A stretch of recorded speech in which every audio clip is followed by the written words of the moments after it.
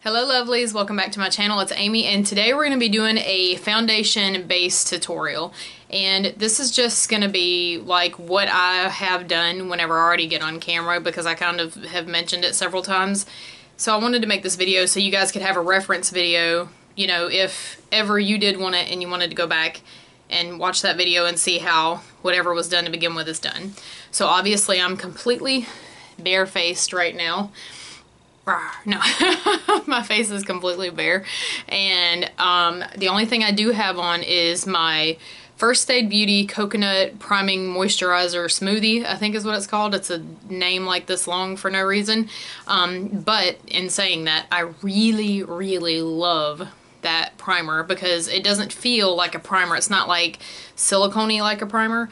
It's just very moisturizing, and I like to really concentrate it in this area and like down here in this area, just because I do tend to get dry right there for whatever reason. That's just my skin type. But today I'm gonna show you guys, these are my typical go-to foundations. It's gonna be either the Maybelline Fit Me Matte and Poreless in Warm Nude. That is pretty much my day-to-day foundation that I like to wear because it's pretty light and it's buildable, and it's honestly it's relatively cheap. So I think I spend like probably an average of $7 or $8 on this. So it's really good for the pocketbook. My next one that I wear is the Supergoop CC Cream. This is in light medium. I really like this. I like wearing this on days that I don't really want to wear a lot of makeup. If I'm just wearing a base because I don't want to go out like this, if I have some redness or some darkness under my eyes and I really just need some kind of coverage, I like wearing this. It's a good coverage, but it's also it's skin-like.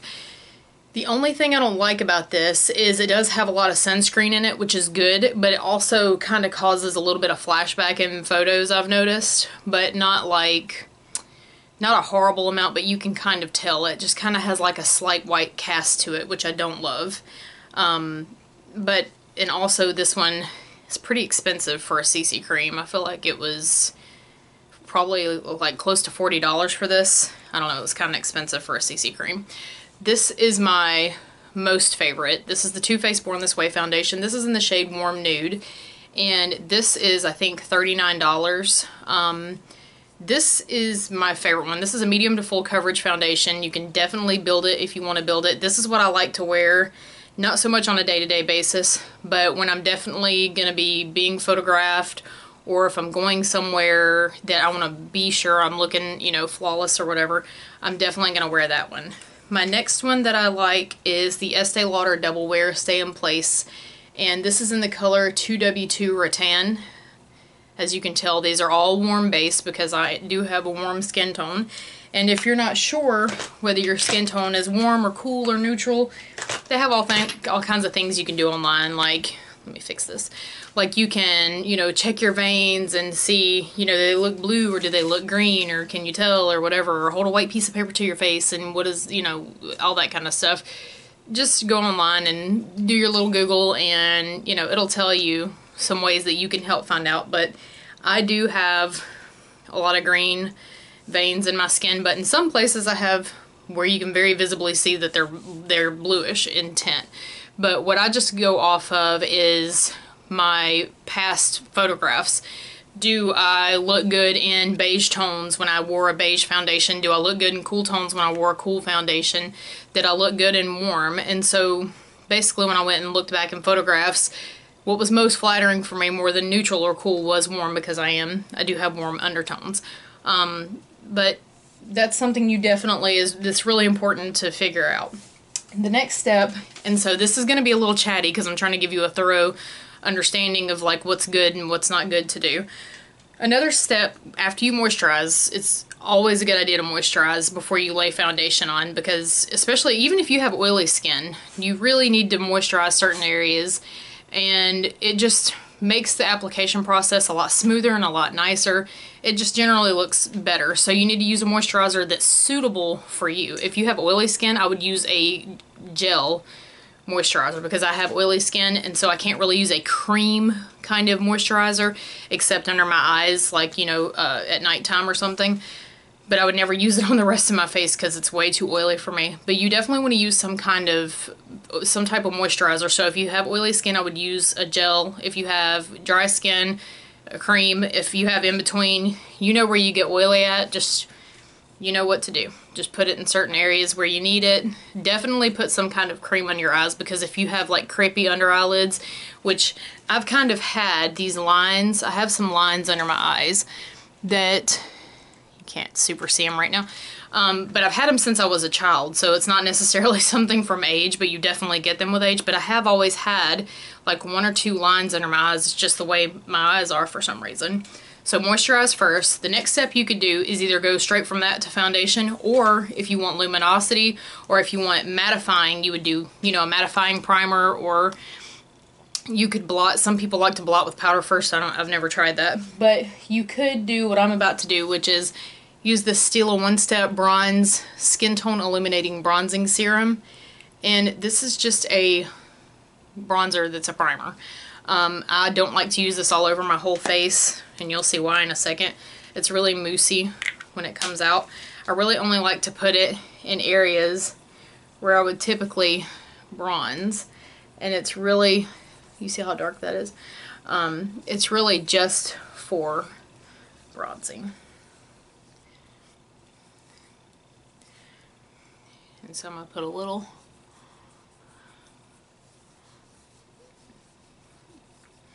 in my cheek area right here.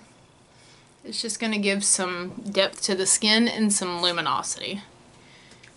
So you can either go this route with something like this, or another thing I like to do that's a favorite if I'm really wanting some luminous skin, something glowy that day, I'll use the Iconic Illuminator drops just like I just did and put that on the high parts of my face right here, right there.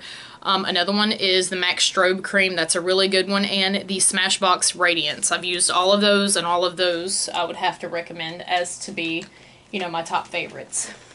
Now, the next step would be, these are all optional. All of these steps are optional. The next step would be, if you have pores, like I have pores, using a primer to set in those pores. I have the Cover FX Blurring Primer here. And I have the Professional, I couldn't find my regular size when I found this travel size I had from something, but my tall tube, I don't know where it is. This is just the Professional, you've seen it before, and it just looks like that. They both look pretty much the same. The Cover FX one is a little darker, and I'll show you the way I like to use this. You take a little amount like this, and on the area that you have pores, okay, what I like to do to actually fill that area, I don't have a lot right here, but I just do like to put it right there. And I have some in my chin area. So what I like to do is rub that on the area that's problematic for pores, and then I like to literally press that product into my skin. So you're literally like filling the pores, just like that. So everywhere you placed it, after you've rubbed it in, give it a little push so it'll really fill them, just like that. And as always, a good tip to remember, after you have moisturized, let that moisturizer soak in your skin for a minute before you go straight on popping other products on. That's why I didn't go ahead and have my moisturizer on, because I needed it to sit in my skin for a minute to really mesh with my own skin. And then I like to wait just a moment after doing that to really get that in there also. Now the next thing I'm going to show you guys is, today I think I'm just going to, for the sake of this being more affordable, using my Fit Me foundation. Now for the, I forgot to mention, for the blurring, where is it at? The blurring primer and the Professional one, those are pretty expensive. I really don't know a dupe for those, but if I do ever find one, I will definitely let you guys know, but I don't know of a dupe for that right now. Or this also, I want to say, was like $20 for this. I'm trying to think if there's a cheaper one off the top of my head. Any cream illuminator may work. I may have to go, you know, do some shopping for that. Now I'm going to show you guys what I like to do, which the only thing I don't like about this is that it doesn't have a pump. So you kind of have to put a little on your hand, or either on some type of little palette board or whatever you may have, something clean, and do it. And that's the other thing. When you are applying your product, you can even use your hands, but whenever you're applying your product, please have clean hands. Your hands have so much bacteria on them. If you already have acne-prone skin, just wash your hands first. I'm just going to be using a beauty blender that's already wet. I just washed this yesterday, but I used it yesterday, so it has foundation on it. And I'm going to just tap. Now, the areas that I need more coverage, I'm going to just place more product. So right here, I get some like hormonal redness. Around my nose, I have redness. A lot of our redness as women comes from hormonal issues, which sucks because we can't do anything about it. And do not neglect underneath, because my face is already darker. My face is already lighter than my rest of my body because I sunblocked the heck out of my face. Just make sure you get something that matches your skin tone relatively well. And I'm just going to take that beauty blender and really bounce that product into my skin. I'm just taking it. Now, whatever your preference is, whether it be application with your hands, with a brush, with a beauty blender, one of those little silicone applicators, which I've never used. Do any of y'all use those? Make sure you bring it down.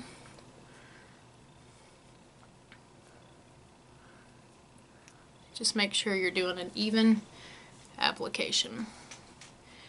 Make sure you're taking it towards your ear. If it doesn't match you perfectly, then you might want to tap, tap, tap over your ear. Now this is my summertime shade that I typically wear because I'm in between shades right now. So this may not perfectly match. Always go up on the neck. So this may not 100% match right now, but once I do all of my other stuff to my face, it matches pretty well after I do concealer and everything else.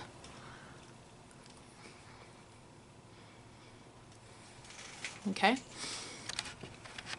Let's see if I can bring you guys in. Just bounce that. See, it covers that redness that I get right there. Okay.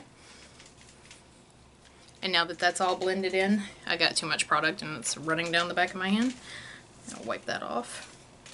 Now the next thing that we're going to do is take our concealer. This is just the Age Rewind concealer. Sure, you've heard of it because so many people use it. This is the shade Light. And the only thing I don't like about it is the little applicator. On my last one, I actually cut that little microfiber tip off, but it was kind of hard to use after that, so I didn't do it again. I really like the coverage of this, and so I like to just take this. I don't always do this, but half the time I do, so I'm showing you what I do. I just like to take it on the high parts of my face. I like to go over my eyelid with that also.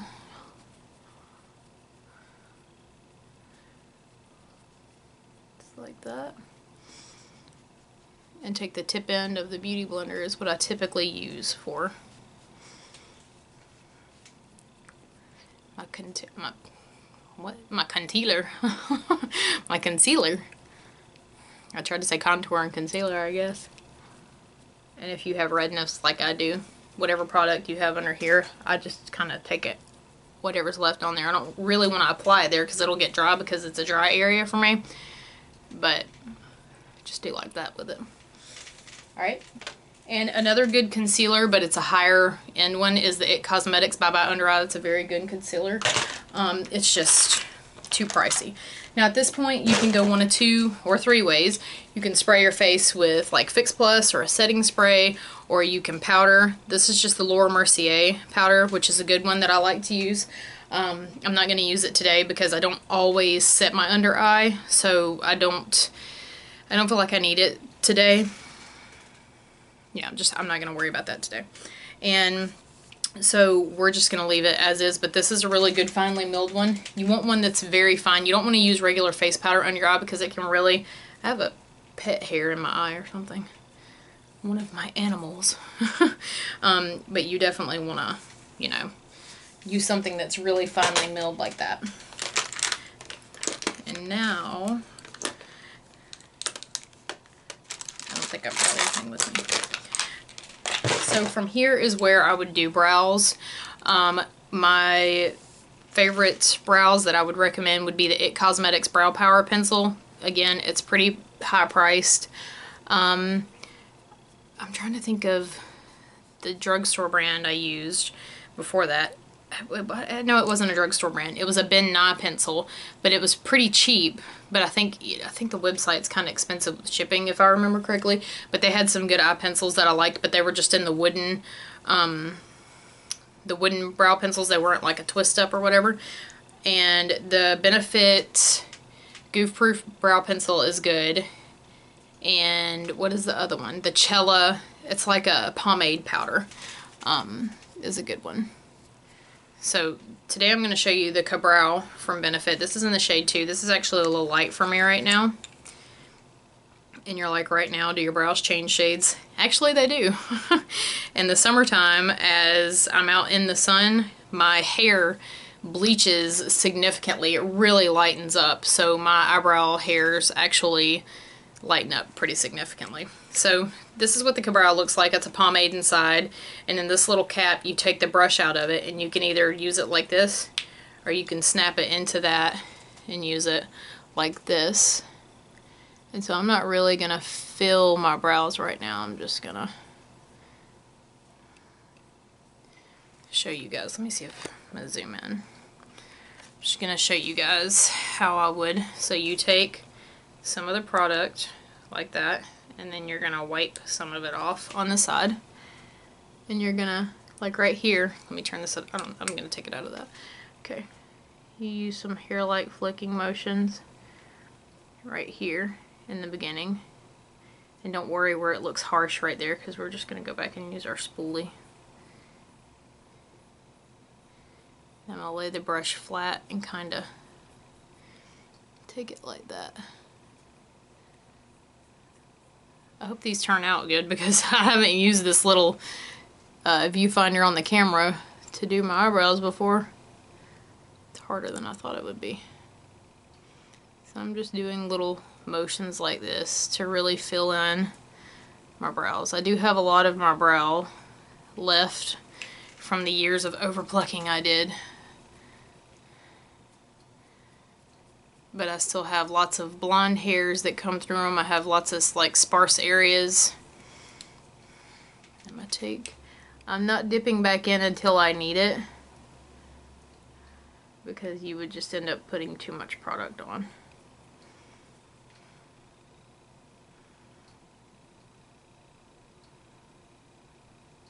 Flicking upward. Just like that. And see the difference just between this one and this one. It's just a little more filled in. I'm going to take some product.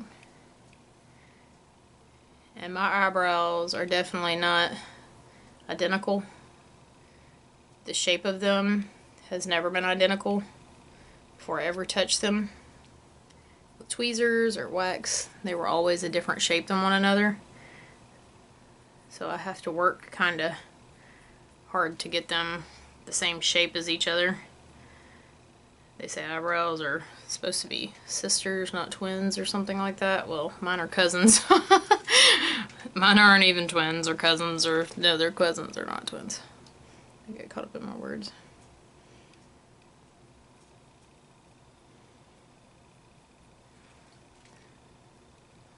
I accidentally did a little too much, but that's the good thing about this pomade. Before it dries, you can actually move it around a little bit if you need to. Taking that brush to the side and doing like that. Let's see.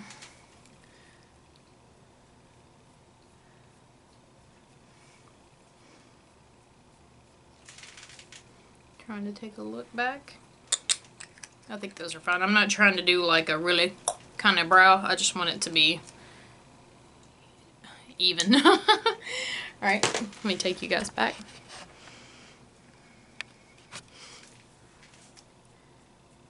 And so this pretty much catches you guys up. This was just an Aesthetica is the brand brush. It's just a spoolie, but a lot of them come with spoolies on the opposite end of them. I still have a pet, I guess it's a dog hair that's in my eyelash. But this is pretty much what I would do before I would move on to contouring and blush, and then, you know, my eyeshadow, rest of my face, what you guys typically see. So I'm not going to contour and blush today, just because you guys see that whenever I do it, most times when I do a video. But this is it. This is all I really do before I move on to the makeup application process for the rest that I show you guys. And I hope you guys found this video helpful and informative. And if you had any questions, just leave me a comment below. Subscribe to my channel. I put out videos every Monday, Wednesday, and Friday. And go check out my Instagram. It's Amy Yvan Beauty. The description box will have all that information. It's AMYYVANBEAUTY, and I post looks on there every day. You guys can go check that out, and I'll see you guys next time. Bye!